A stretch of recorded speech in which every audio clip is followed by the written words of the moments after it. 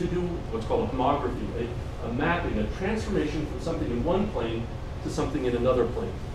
So if this is the arm in one plane and here's another arm in a different plane, if they have the exact same shape, then the positions of corresponding points can be computed using what's called a projection matrix. That the position here is just an operation on the position here. And if I give you two arms, I can estimate this projection matrix. But that's not what our case is. We don't have identical shapes. So if I have one arm and a different arm in different shapes, I can always find a transformation that will make the thumbs overlap, but then the elbows don't. Or I can find a different transformation, make the elbows overlap, then the thumbs don't. What's the best overall transformation that minimizes the sum of the squares? Antonio Caminisi really did this, and it involves Lagrange optimization. I won't go through all the details, but there's real math here. And at the end, you take the transformation, you find what's the best transformation of one arm onto the other. And again, you get this whopping 8 to 10 centimeters, much, much, much too large to be consistent with Hockney's theory. Turns out there is one part of the Arnolfini chandelier that is in reasonable perspective, and that's the Bobesch, or the candle holders. So I took a perfect hexagon and used that mathematics and said, try and make this hexagon as close to the positions of the Bobesch as possible, and they match pretty well. Okay, this is a mess, as we know. Not an aesthetic judgment, it's not in perfect perspective, but this is pretty good. Well, how impressive is that? As part of my research, Nicholas Williams, a realist painter in the south of England, painted two chandeliers entirely by eye for my research. One was a 5-arm chandelier, and so I took a pentagon and the computer did the transformation and found that it was as good, in fact slightly better, than Van Eyck's. And then he painted this really lovely, complex chandelier too. This painting now hangs over my bed in California. And I did my computer analysis, and it looks really good, except one arm. It's not much, but it's statistically significantly off. One of those arms is wrong. And I emailed him. I said, what's going on? And he said, oh yeah, I accidentally dropped the chandelier, and one arm broke off, and I could calculate how much. I said 1.5 centimeters, and he said measured at 1.3, close enough. So let me show you just how accurately he got the perspective on this, entirely by eye. No projections, no rulers, no measurement, nothing. Here are two of those arms segmented, or where we erase the background. And then we transform this arm 1 using the mathematics I just showed you to be as similar to arm 2 as we can. And that's what we get here. So this is transformed arm 1 is just this. Now, this mathematics is for a plane to a plane. Anything that sticks out of the plane won't work. So don't worry about the fact that the pan is too big. It's just not part of the deal. And now you overlap this with this. They overlap superbly, only about a millimeter off anywhere. Again, he painted these entirely by eye, just sitting down in the studio and painting. You don't need optical projections to get something in good perspective. And this is far better than anything in the Arnolfini chandelier, as I showed you before. Well, I want to end with some sort of high-level notes on ideas on connoisseurship.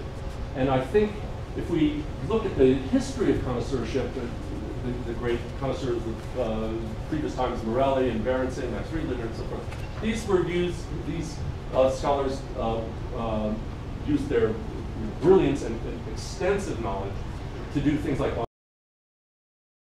authentication, or the identification of hands, that is, how many artists contributed to a given work.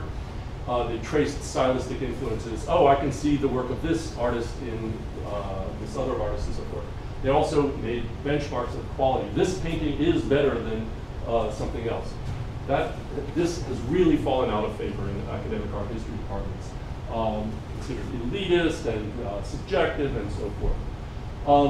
So in university art history departments, connoisseur is parodied as elitist, making judgment as sort of beyond scholarly debate. I mean, it's true if you go back to some of them. You know, Berenson would say, you know, I'm sure this is by Leonardo, and you don't know as much as I do. I'm parodying now, I'm making black and white, but in essence, it was beyond sort of objective tests and so forth.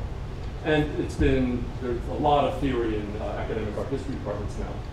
And it used to rely on the authority of the connoisseur and the valorization of the object. And it led to what's been written about called the two art histories, the museum and the university. Where in the museum, the curators and conservators really care about the object in front of them, the appearance of it, the materiality of it, and so forth. Whereas in the university, since really the late 70s in particular,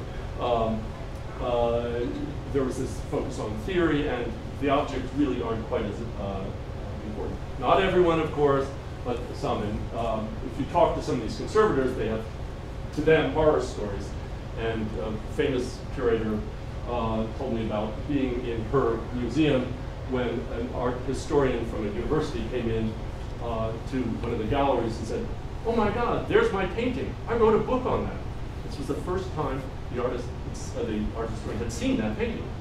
So what I'm hoping is that my work is going to help bring back this really close observation of the work itself. And personally, my own deep interest in all this, beyond my deep love of art and love of truth, is one central question, which I think is one of the most important questions in all of science and some of the humanities, and it is this: how do images convey meaning? This is a profoundly hard question, and I just wish more art historians would focus on that, because they're standing there immersed in examples of that, and they can help work on it.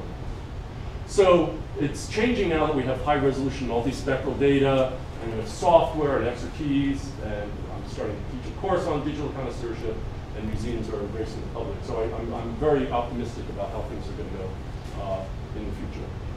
Thank you very much.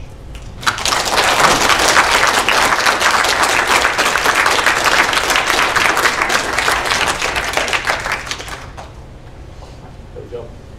So I'm sure there are questions. I hope there are questions. No? Yeah. So your career has gone, is very varied. Yes. And I'm wondering, how is it that you have focused on visual art recently? Well, I'm a very serious musician. I'm on, I think, 7 compact discs, and I play seriously. I play with Pavarotti. But I come from a family steeped in the arts. My great-grandfather was court painter to Crown Prince Rudolph in Austria, and I won't go through all the crazy uncles and sculptors and so forth, but down to my little sister Kathy, who was the chief calligrapher in the White House under Bill Clinton. So we've got real talent, and my grandfather had a great art collection and so forth. So the arts have been a big deal in our family, and I loved it. And for a moment, as a child, I thought, oh, I'd love to be an art historian. And it was this lack of answers that that I found very unsatisfying. That sometimes there are answers, and I'm not revolutionizing the interpretation. I'm answering certain technical questions, and to me, there's an incredible satisfaction of being able to tell where that light is, or whether this was done using, and putting it on a ground that we can really debate and argue. And at the end, there is an answer. There is an answer. We might not get to it, but there is an answer. But a lot of other things in our history aren't, and that's great. I try to, but personally, that's what's really motivated me. Hope that's an answer. I'm sure there are more questions. Yeah. A basic question just about Hawking's thesis. I guess I don't even understand really how it was supposed to work. It seems to me if it was the sun illuminating the picture, the sun would shift, and the picture would shift. Or if it was a small window, it wouldn't stay there for very long. And so how would he? For the contours, it stayed. The contours would stay forever. I mean, even if the sunlight goes around, the position of this contour would stay the same. The shading would change, right. And maybe so. And you can work pretty quickly under these. So that is not a strong criticism of this work. I've done it. I've made little projections, and you can trace something in 10 minutes. In fact, in the scene I showed you, probably did that in 15 minutes. So you don't have to worry about the diagonal motion of the sunlight. But with the shading, I mean, the sketches that would be done quickly wouldn't contain the shading. Is that right? Let me answer the question that I'm often asked, because it answers, what part of it is this? And the question is, oh, did the old master cheat? Probably not. So what was the source of realism around 1430, right? We have this change. Hawking says it was optics, and I said no. Well, then what was? First thing to realize, as you point out, is would not have been tracing. Tracing gives you the outlines, just the contours. It's like having a child's coloring book of the Mona Lisa and say, all right, here are the contours, fill it in, right? Now I should, in Hawking's defense, say he also has a secondary theory. It's not one that's gotten airplay and so forth. But he says, just to see a projected image is to change your understanding of what an image could be. I mean, seeing a projected image is really quite amazing, especially back then. And it solved the problem of rendering 3 dimensions on 2 dimensions and so forth. And maybe they were influenced.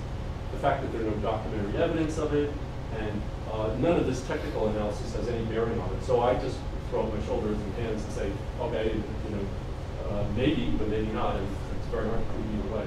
So as you point out, tracing would have helped. What would have made a difference? Well, oil paints. This was exactly the time in the rise of the use of oil paints. Van Eyck was called the father of modern oil painting. Oil paints afford a wider range of lightness, whiter whites, blacker blacks, more saturated, richer colors. They afford a number of layering and glazing techniques. If you think of Rembrandt, who put down 52 layers of paint and other layers and so forth. Later in the South, in Italy, they would grind glass to add luster to the paints. But perhaps most importantly, oil paints dry slowly. So if you get that nose wrong, you can come back tomorrow or next week or next year and fix it. You can't do that with a tempera or gesso or the medieval art.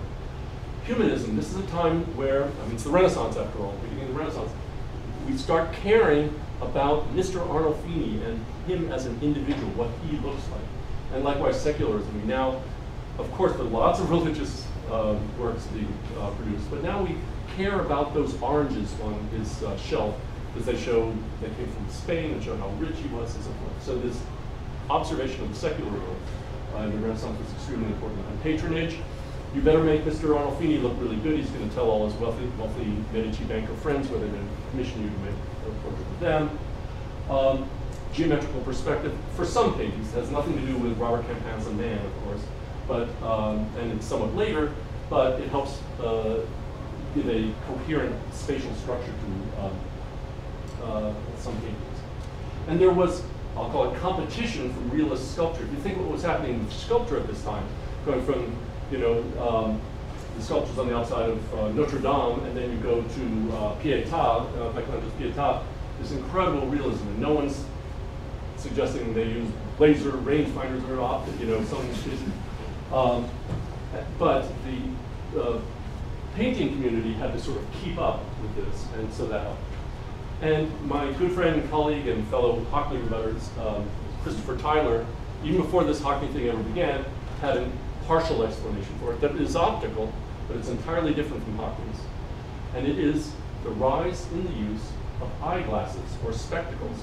Those of us over 40 who paint and are trying to see something far away and then our canvas are really helped by this. And this is exactly the time of the rise and use of spectacles. And in fact, in Hockney's book, he writes, it seems like artists put on their eyeglasses for the first time around 1430, and he may be more correct than needed 2 glasses.